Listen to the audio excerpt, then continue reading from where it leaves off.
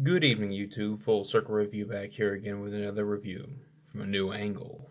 I think the lighting's better. What do you think? Anyway, I've got Publix Premium Limited Edition Ice Cream Santa's White Christmas, the classic flavor of Bernie's Santa's White Christmas Coffee Delight, fully mixed with cocoa espresso flakes. I'm expecting this to be their knockoff of Java Chip by the Ben & Jerry's. Serving size is 102 grams at 220 calories, 13 grams of fat, 21 of carb, and 4 of protein. There are 12 servings in here, meaning this is 26, nearly 2,700 calories. It's a pretty dense ice cream. They have that nice protective shield on there, which I appreciate. It smells like canned coffee. We'll just dig in here. I feel like Publix doesn't get reviewed enough. Their products are so good.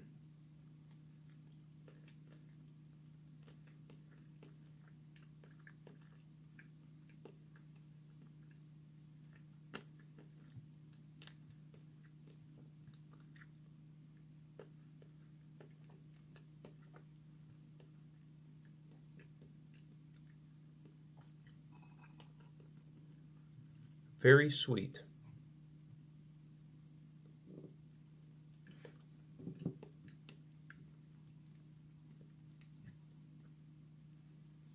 As you can see, there's quite a bit of chocolate chips.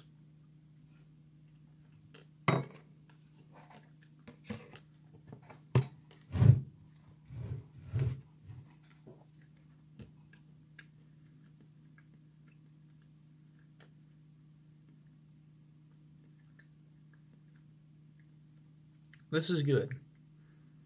It's a very sweet, kind of artificial coffee taste. I wish it was a little bit more natural, like just black coffee. This has like a canned quality to it. The espresso flakes are very nice. They're dark.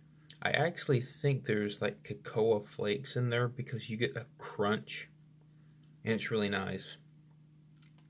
This is just like Ben & Jerry's Java Chip or Haagen-Dazs's Java Chip, I believe.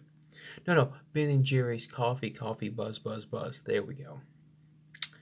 Haagen-Dazs's Java Chip. This is good. I'm going to give this a 91 out of 100. They could improve by making the coffee taste more natural. But if you like coffee ice cream, you cannot go wrong with this. The espresso flakes add a nice bit of texture. This ice cream would be good just being coffee base, not with any chocolate chips. Overall, very well executed, and for the pricing at Publix, you get a half gallon. I think I paid like $3.50 for this, which is amazing. So, if you're at Publix, get yourself some Santa's White Christmas while it's still on the shelves. I appreciate your time. Like, share, subscribe, comment down below what I need to do next, and I'll make it happen for you. Man, I'm white.